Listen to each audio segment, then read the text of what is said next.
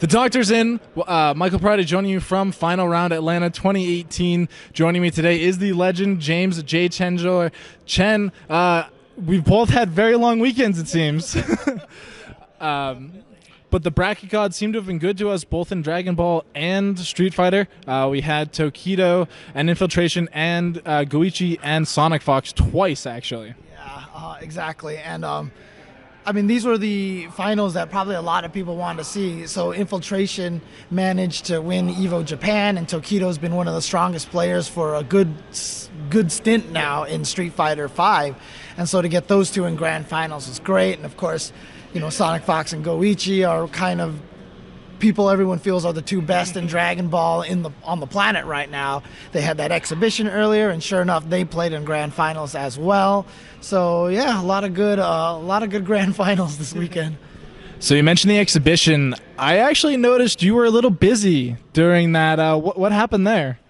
So I was doing commentary for Street Fighter V, and apparently all the other people who could be doing commentary asked ahead of time, don't put me on at that time. I didn't know this was a thing, and so I kind of got shafted with that one. And so, look, I'm not going to lie, like the Capcom people are going to be watching this and be like, oh, really, James? So, I mean, we had the match going on a laptop, on a tablet, and half the times I was saying things were references to that match. Hit activated a level 3, and then Akuma whiffed a parry. But you know how Akuma goes into a pose. I was like, oh, he tried to parry with the stance. And I was 100% referring to it in the other thing. I was talking about lightning leg loops, and that was about adult Gohan, not about Chun-Li. But, you know, that's what happened. It is an unfortunate set, but, you know, it worked out well for pretty much everybody. And so when we look back at Street Fighter, there were a lot of big names here this weekend. Some of them dropped out a little early, though. Yeah, I mean, look, this is just what's going to happen at this point in time, because the one thing about Street Fighter, it has the largest pool of talented players. It is easily by far the hardest game to win in right now in the fighting game circuit because there are so many good players. So, you know, 380 some players entered, but like I would say like a good 200, a high 200s, close to 300s are all people who are pretty dang scary. We had so many. Sako barely won one of his early matches. Daigo almost lost to somebody as well before the top, you know, at the beginning of semis. Or might have even been in pools, I can't remember, but there are just so many good players here. You can't count anyone out. And so, yeah, I mean, there's a lot of players that went out early, but a lot of them went out to other really strong players, so it can't even really be considered much of an upset or anything like that. Yeah. Yeah, and so the reason you know, a lot of big players are here is it's the first event of the Capcom Pro Tour, which has seen some changes this year. I feel most notably is Last Chance Qualifying no longer playing first seed at Capcom Cup, and then the big changes to premieres meaning a lot more. What do you feel is the bigger change there? Definitely the premiere event change. I actually think it's a little unfortunate because the premieres also aren't particularly spread out through all the different areas. There's only like, yeah, but they're all in the United States or, you know, in this area. Like Europe only has 2 premieres, right? And California already has like basically 2. Yeah, exactly. And so, you know, it's an unfortunate situation. Also, that means the people who travel to ranking events where the points were lowered a little bit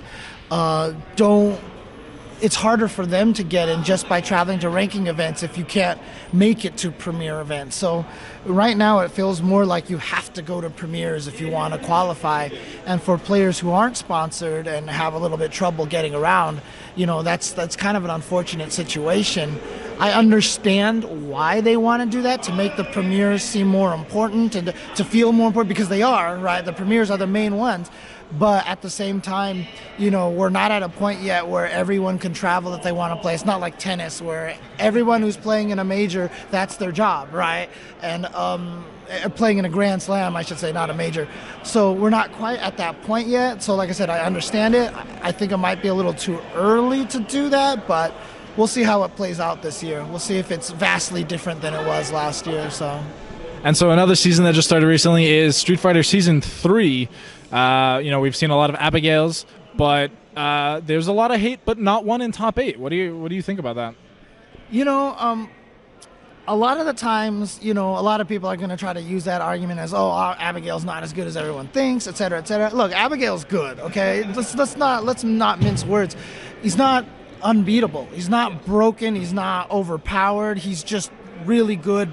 Maybe the best character in the game right now. Maybe. But the thing about it is, if you look at the history of Street Fighter, the best character in the game during the course of Street Fighter 4 and 5 very rarely won events. In fact, in Season 2, everyone complained about Balrog, Urien, and Laura, and they very rarely made top 8s themselves, right? And one of the reasons why is because the characters that are the most annoying are the ones that you play the most against because everybody keeps trying to use them, and the ones that you're going to learn how to fight the most. So in vanilla Street Fighter 4, Sagat was one of the best characters. He didn't win all that much, right? It was rare for him to win, but that's because everybody was fighting Sagat. So everybody would figure out how to fight him and learn how to fight against him. And so it's a weird thing. Like, when your character's that good, that means everyone learns how to fight him. I've made a career off of playing characters that are not popular. I've been a low-tier hero my whole life, and I would win a lot of matches because people just don't have any familiarity with my character, So even though the character's not good, you can still eke wins off that way. So there's a weird give and take in that kind of scenario. So it actually doesn't surprise me that there's no Abigails in top 8 this weekend. Yeah, and you've been pretty outspoken about Manat and both Kid Buu, who did see a fair amount of play, I'd say, this weekend. So they may be climbing the ranks. But so with final round now completed, what's next for you? I will be at NCR coming up in a couple of weeks. That's going to be the next Capcom Pro tournament. I think that's also going to be another stop on the Tekken World Tour, I'm pretty sure.